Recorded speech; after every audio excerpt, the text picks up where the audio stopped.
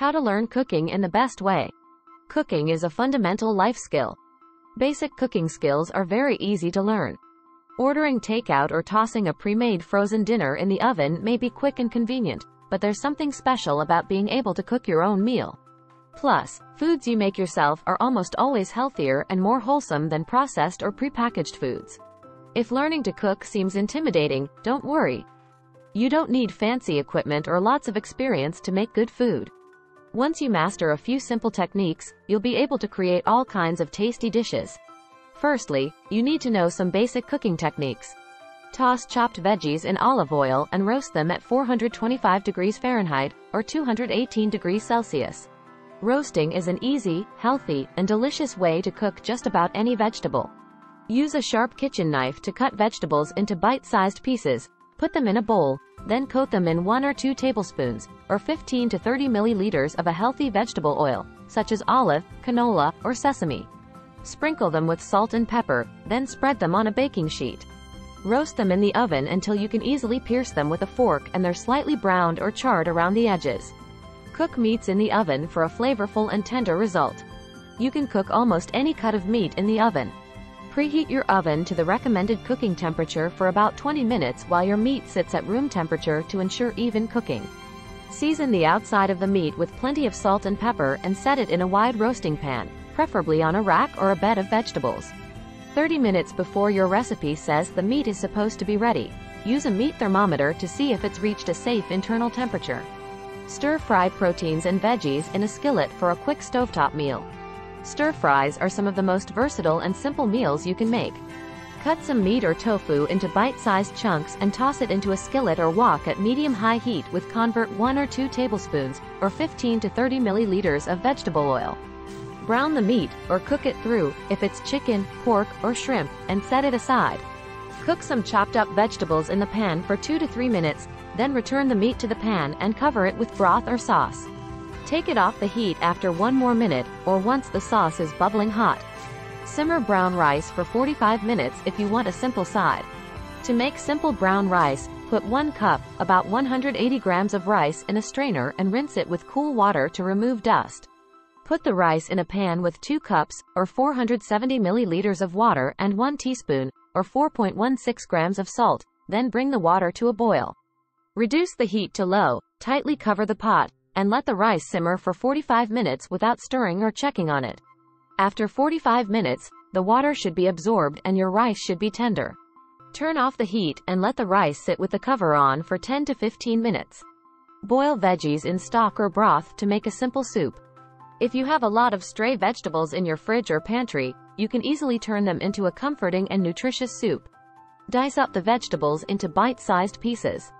Sauté hard veggies, like carrots, potatoes, or cauliflower, in a frying pan with a little butter or olive oil to soften them a little and bring out their flavor. Then, bring some broth or stock to a boil, add the veggies, and turn down the heat. Let your soup simmer for about an hour or until the veggies are nice and tender. Steam vegetables to preserve their texture and nutrients. Steaming is an easy way to make tender, tasty vegetables without boiling away all the vitamins and minerals.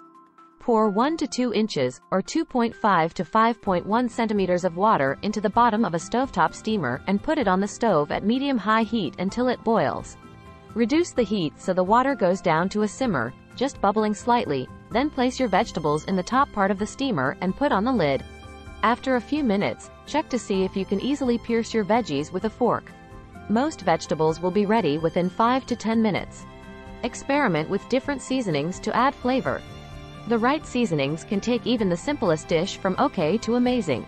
As you get more comfortable with basic cooking techniques, move beyond the basics of salt and black pepper and try a variety of other herbs, spices, aromatics, and other flavor boosters.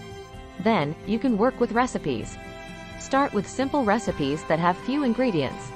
There are endless recipes online and in cookbooks, so picking one to start with can feel intimidating. If you're just learning to cook, start with basic recipes that don't require lots of ingredients or fancy equipment. Pick up a cookbook for beginners or search for recipes online using terms like quick, easy, and basic. Read the recipe a few times so you know what to expect.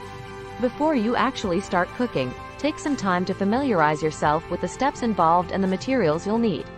That way, you won't encounter any unpleasant surprises partway through the cooking process. This is also a good time to look up any unfamiliar cooking terms in the recipe. Get your materials together before you start. If you're running around in a panic trying to find a utensil or ingredient partway through the cooking process, you're not going to have the greatest cooking experience. Before you begin cooking, review the recipe carefully and make sure you have everything you're going to need ready to go. Follow instructions carefully when you're starting out. As you get more experienced in the kitchen, you'll develop a stronger instinct for what works and what doesn't, and you can start improvising more freely. When you're new to cooking, though, it's a good idea to follow recipes closely so you get the proportions of ingredients right and avoid over or undercooking your dishes. Use measuring cups and spoons to measure ingredients. Eventually, you'll probably get comfortable enough with cooking to eyeball how much of a particular ingredient you need. When you're still learning, though, don't leave it to chance. If a recipe calls for a cup of flour or 5 milliliters of almond extract, use a measuring cup or spoon to get the right amount. Look up substitutions if you're missing an ingredient. If you get partway through a recipe and discover that you're missing a key ingredient, don't panic. It's often possible to substitute one ingredient for another. Many cookbooks have an appendix listing common substitutions, or you can search online for substitutions for a specific ingredient. Finally, if you want to prepare food fast and save more time, there are some strategies that can help make the process more efficient. Plan ahead. Make a weekly meal plan and grocery list to ensure that you have all the ingredients you need on hand. Consider cooking meals in bulk and freezing leftovers for quick and easy meals later in the week. Use quick cooking ingredients. Stock your kitchen with ingredients that cook quickly, such as boneless chicken breasts, pre-cut vegetables, and quick cooking grains like quinoa or couscous. Utilize quick cooking methods. Grilling, stir-frying, and microwaving are all fast cooking methods that can be used to prepare meals quickly. Keep it simple. Opt for simple recipes with a few ingredients, as opposed to complicated, multi-step recipes. Make use of leftovers. Incorporate leftovers from previous meals into new dishes, such as using leftover grilled chicken in a salad or pasta. Use pre-made ingredients. Take advantage of pre-cut vegetables, pre-cooked grains, and other convenience items to save time.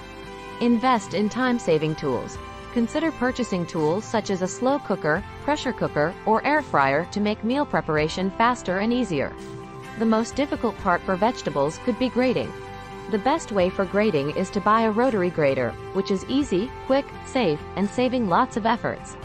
Usually, the rotary grater can be used for grating, striping, slicing, grounding, and shredding. For dicing vegetables, it is not difficult for just doing by hands. But using a dicer can be much faster. Just think about dicing an onion with just one cut. For mincing garlic, etc. It is not difficult for just doing by hands. But using a mincer can be much faster. By incorporating these strategies, you can save time and effort in the kitchen while still enjoying healthy and delicious meals. Thanks for watching.